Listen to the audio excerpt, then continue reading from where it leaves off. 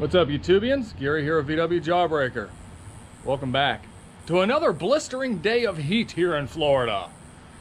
This is just miserable. It's like 9,482 degrees or something. I can't even tell you anymore. It's so hot. It's miserable. Summertime. It is what it is.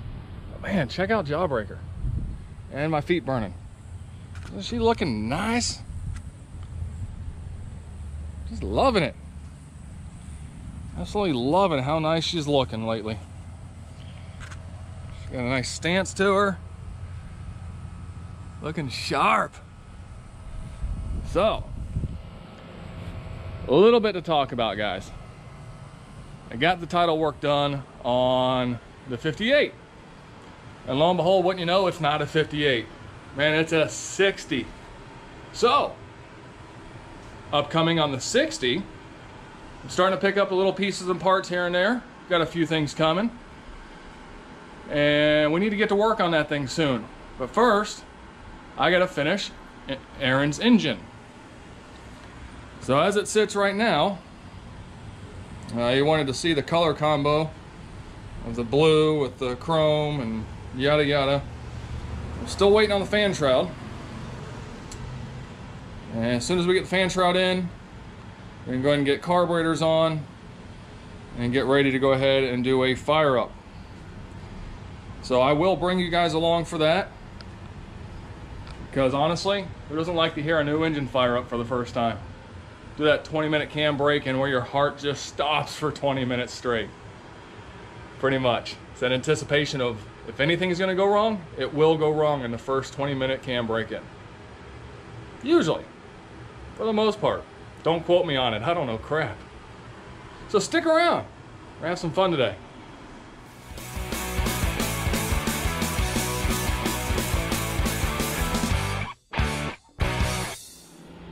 Alright, it's been a few days. I even did laundry. What can I say? Life's been busy and been waiting on parts. Cheers to the morning coffee. So, we finally got Aaron's fan shroud in. Here we go. Aftermarket fan shroud, so therefore there's always something going on. Here's what's going on. For one, we're not sitting all the way down right here. For two, if you look right here, there's a gap in between oil cooler adapter and the fan shroud. Not sure if you can see that, hold on. There we go, see that gap? So what I did is I used CAD and designed a piece. CAD as in cardboard aided design. So what we're going to do is this will slide right in, go around that, and that will fill the gap. Now unfortunately, all I have is some aluminum plate. I don't have any steel. I'm out of real thin steel. So what I think we'll do is we'll go ahead and try to make this. And then what we'll do is, instead of welding it in place, not to mention he's got a nice chrome finish, I don't want to take a chance of ruining the chrome finish. I don't know if he's going to keep this chrome, if he's going to wrap it, paint it, powder coat it, draw on it with crayons, I don't know. So what we can do is literally just pop rivet it in place there, and hopefully that will get her straightened out. And it's ironic enough that we're doing all of this. I actually started working on this last night, pre-recording, and then my buddy's video, Haptic Garage, popped up where he's doing all this, and I'm like, perfect timing, buddy. Perfect timing. I'm glad you're covering a lot of that, because you'll go into a lot more detail about it than I will. So what I'll do is I'll drop a link below to his channel, and you can see all the awesome stuff that he's been doing for the cooling stuff. Now another thing is, if you notice, this is your backing plate for your alternator, right? And at the bottom you've always got that little air flap, little cutout. And hold on,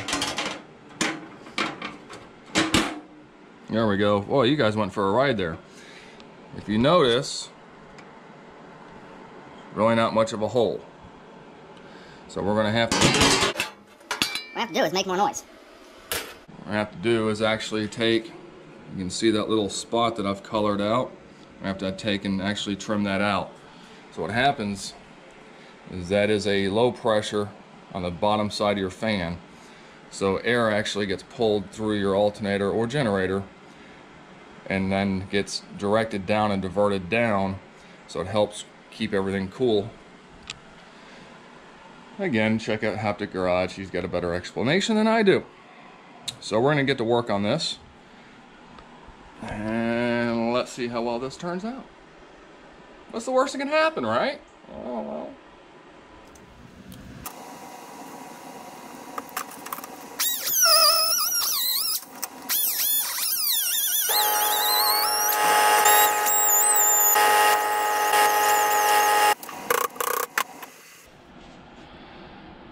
Alright, so I got my piece in place, and I have a line mark so I know about where I want it. What we're going to do is flip it over. We're going to vice grip it in place. Those vice grips won't reach. Let's use the overkill vice grips, why don't we? And I hear the kids screaming. Excellent, I'm kind of glad I'm outside. Alright, so we got it in our spot. Come right there, and hopefully it's not tight enough.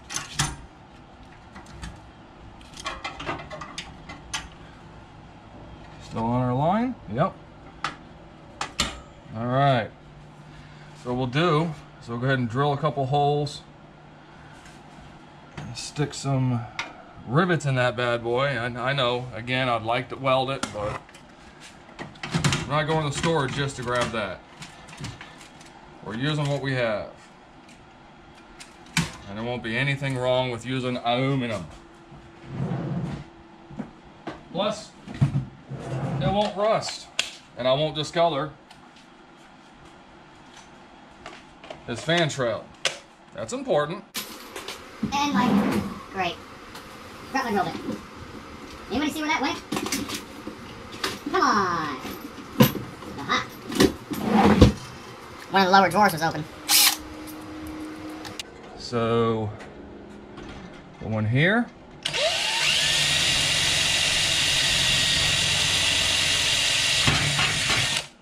Alright, let's start with that first.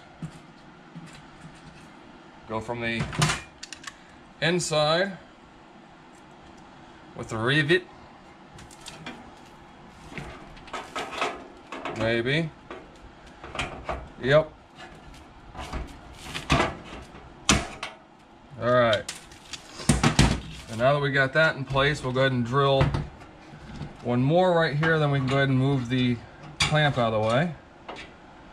And we're going to have to move the clamp down.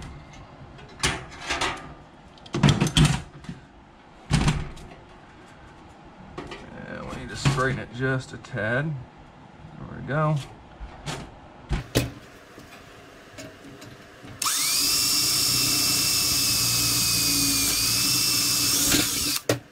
Hey, watch your finger. Watch your finger, by the way.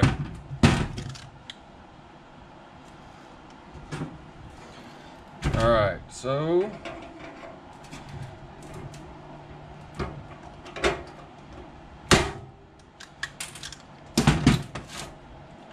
I don't think I can grab. Yeah, I'm not going to be able to get the other two from inside. We're going to have to go on the bottom. I don't want to do that, but oh well.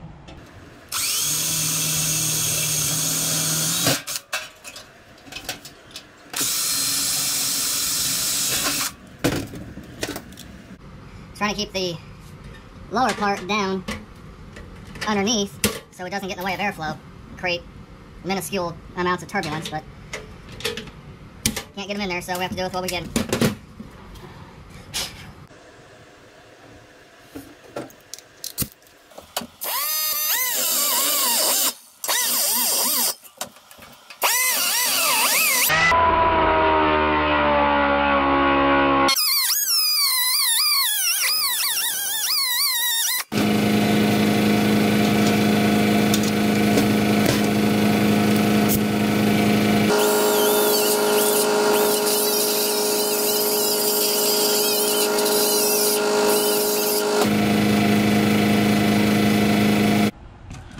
right, let me stick this on real quick. I want to take a look at what we did.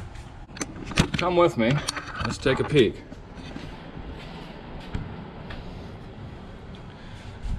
Let's turn the light on. Can you see in there? Yeah, I think that'll work. Gets it all the way back. Gotta bend that back corner down just a smidgen. We got our cutout there for the alternator backing plate. So now we just gotta trim a little more. It's not quite sitting all the way down. It's close in the back, but not quite. And then, oh, this side's not even in all the way. Oops.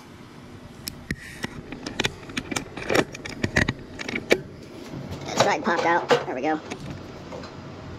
So the front is all the way down, but this back side's up just a little bit. So we're gonna need to do a little bit more grinding and clearancing. And I think we'll be close to bolting some stuff on here and getting this thing ready to run.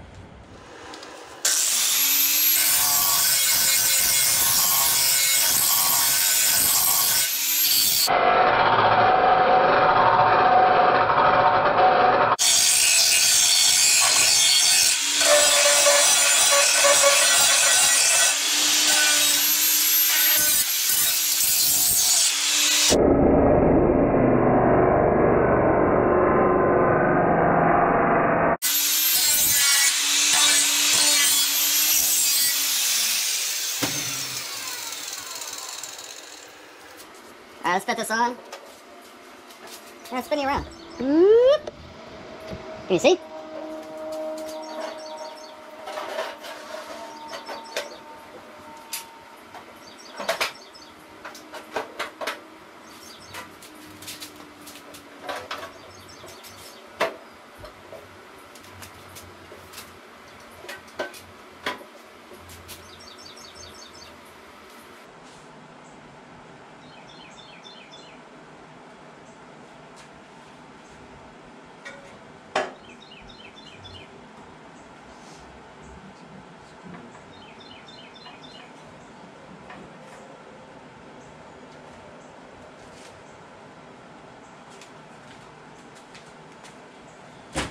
Well, unfortunately, that's about as good as it's gonna get.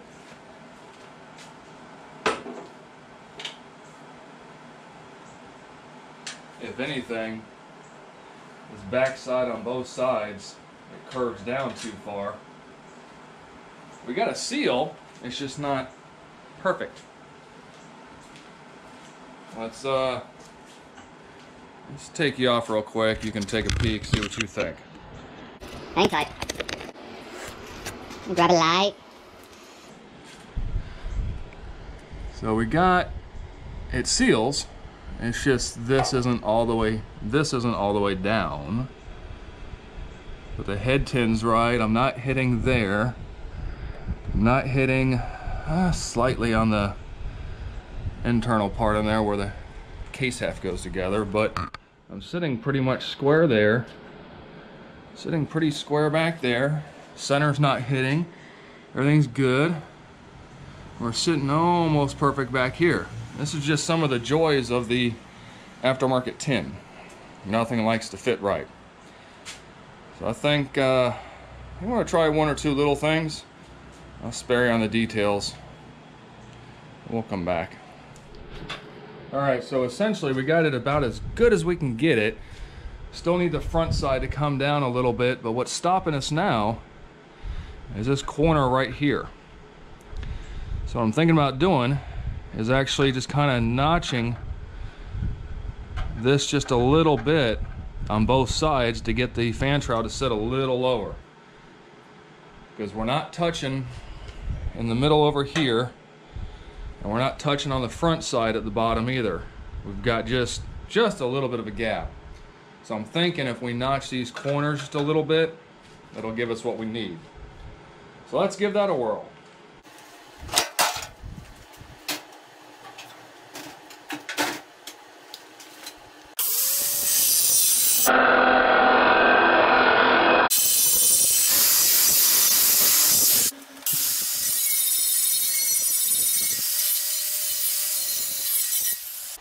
Alright, remember guys, little bit at a time. Nothing extreme, just a little bit here, a little bit there. Ho ho ho. That side's fitting mucho better. Stitching? Stitching? How about fitting? I think we're just about there. But doing that little notch right there definitely helped. Problem now is the front side. It's down further. Let's bring you around. Hold tight.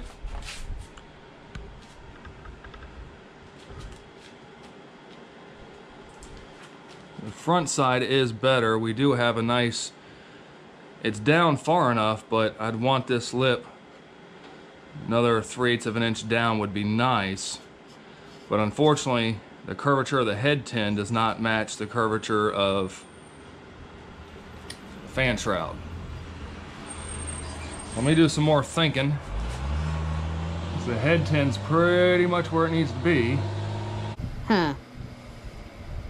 Not hitting the case bolt. Oops, I hit you though. Oops, I hit you though.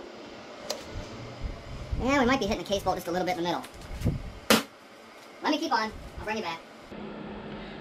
Let's go ahead and start getting this alternator together. Stick on the fan shroud. So first things first, we're going to get the backing plate in order. So we already know that goes down. Alright, so that goes down. The spacer must go in there. That helps keep you from crushing it. And here's your front plate. No, wait. Again. Backing plate, I had it the wrong way. Goes like that. Then your ring of fire.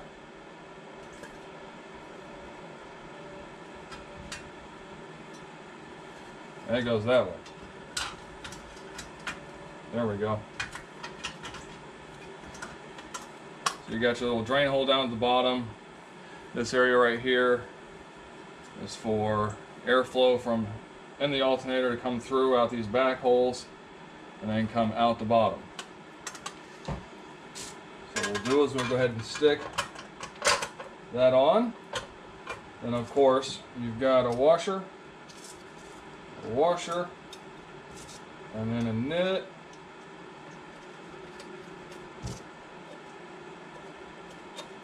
And then a nut. Now when you crank this together, make sure that you torque these to 872,000 foot-pounds so everything stays together properly. That feels like 872. Alright. Now we will take the nut off the back that comes with the alternator.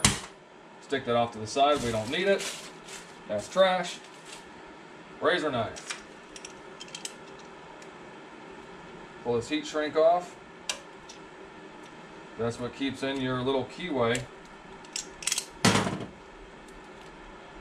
Keep your keyway from falling out. Now I had them pick up a nice scat hardware kit, not a empty hardware kit. Had better luck with a scat than the empty. Comes with a couple wavy washers. This slides on.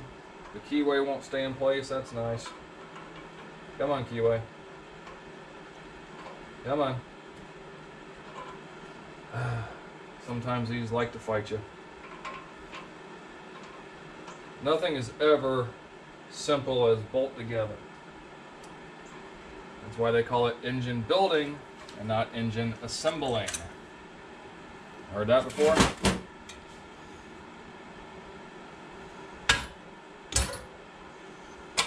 There we go. Just need a little love. And now I'm going to, on the stock alternator, or generator I should say, there was 2 shims. Put 2 shims there.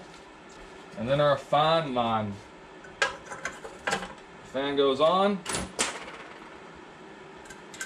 Put your little wavy washer on. And your nut.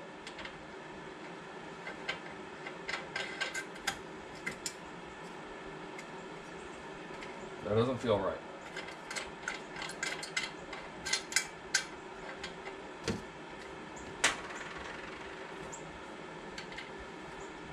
Yeah, that's not enough. We need a little more shimmage. A little more shimmage. Actually, what we could probably do is that back shim, the wavy shim. I don't like doing that. Let's do it this way. A spacer. Let's just try the spacer.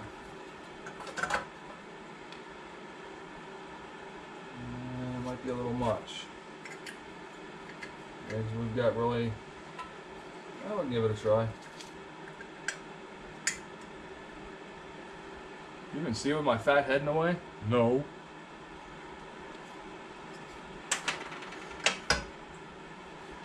Alright, so that one, that's a no-go.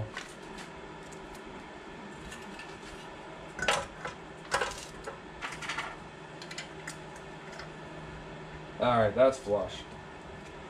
So what we did is we ended up putting 3 spacers back there. The nut. And then this gets torqued to 7,928 foot-pounds.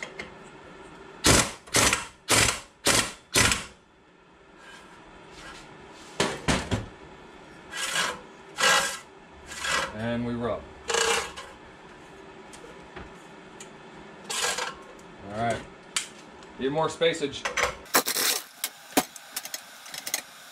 You know what? Go ahead and use that.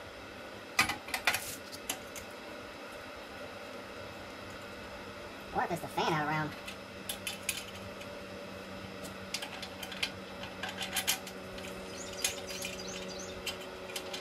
Come on, doofus. Ugh.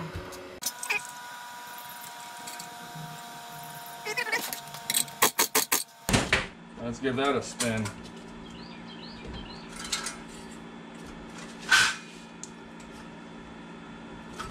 Fan's pretty straight. Fan is pretty straight. Try not to mess up his pretty alternator. So now we got the fan shroud.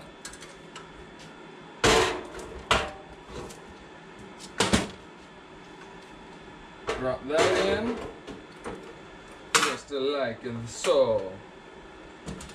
And we've got our 4 screws.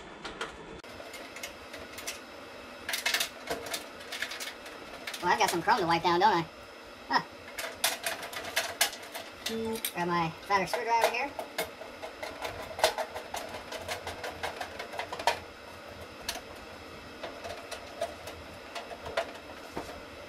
My phone's awful busy this morning.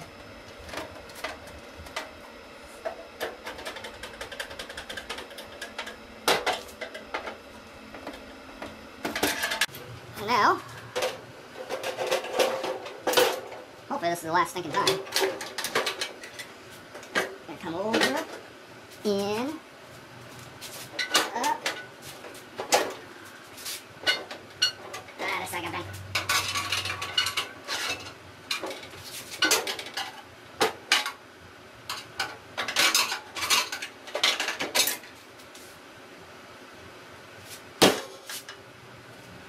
Look at that!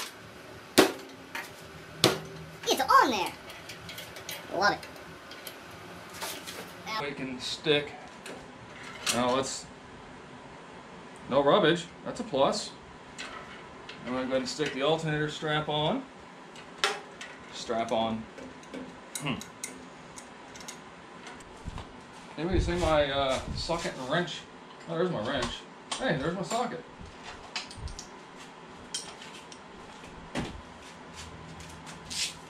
I knew one of you guys had it somewhere.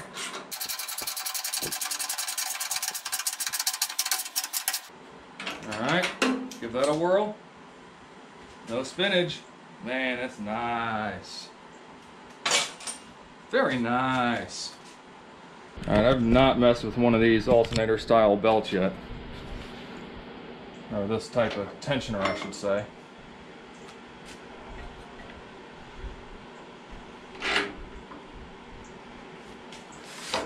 Put that on. Put that on. And the mofo don't fit.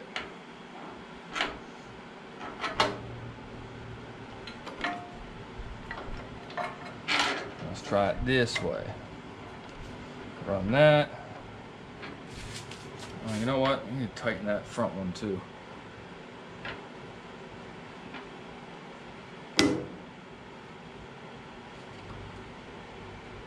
Yeah, it's a little tight. Let me grab my ratchet. We'll turn her over. I had the same issue with that scat one I had. Yeah, I need my 30mm, not my 36.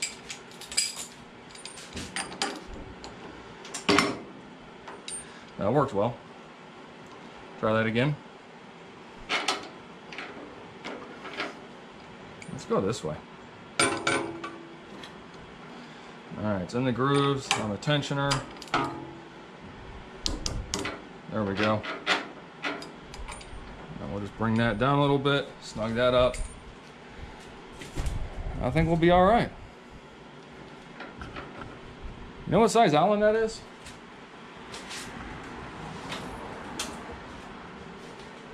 I don't know. Let's try an 8. No, it's not an 8. Dang it! How about a 7? Wow. It's standard.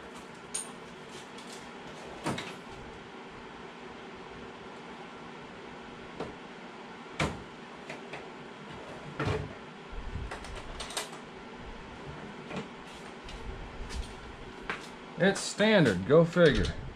Not quarter, 5/16. Interesting, the camera shut off. So we got that set. It's actually a 5/16. I guess that's just the size MST decides to use. So now that we got that set, I'm gonna go ahead and spin it over. Make sure the idler pulley is lined up.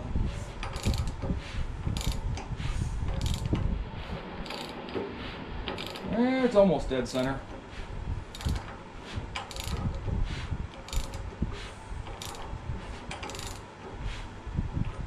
Yeah, I might try to bring that out just a smidge, but we'll go ahead and wipe her down. And we'll shoot him a picture or something. The joy about chrome, man. Shows everything all the time.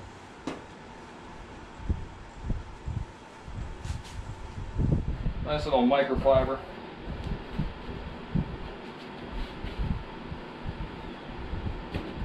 There we go. Microfiber and some Windex. Need to find a bolt for both sides of the shroud.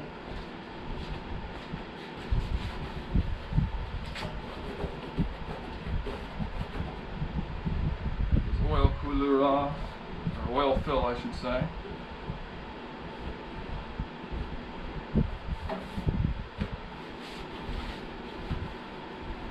There we go. Boy, that actually does look nice. Chrome don't get you home, but chrome does look nice. I actually like running 10mm bolts on the sides. And then especially if you have a carburetor, you're running duals. Makes it so much easier just to grab a 10mm wrench and tighten that puppy up. And we'll put one on the side.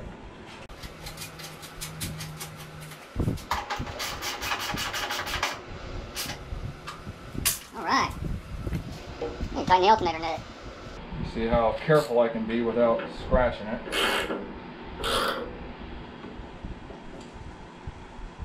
Alright.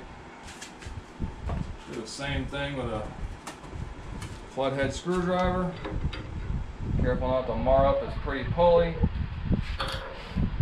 Alright, I think that's good. Alright. Well guys, I think that's pretty much a stopping point for right now. Hopefully you've learned a few things, and you guys make this job a little easier for you.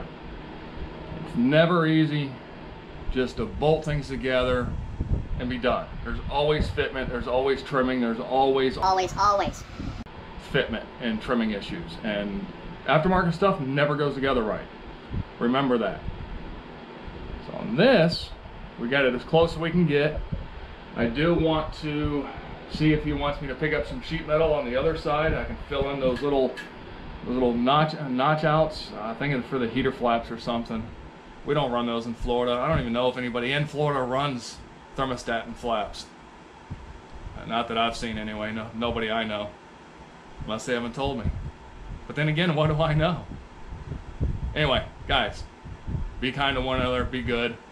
We'll catch you guys on the next one.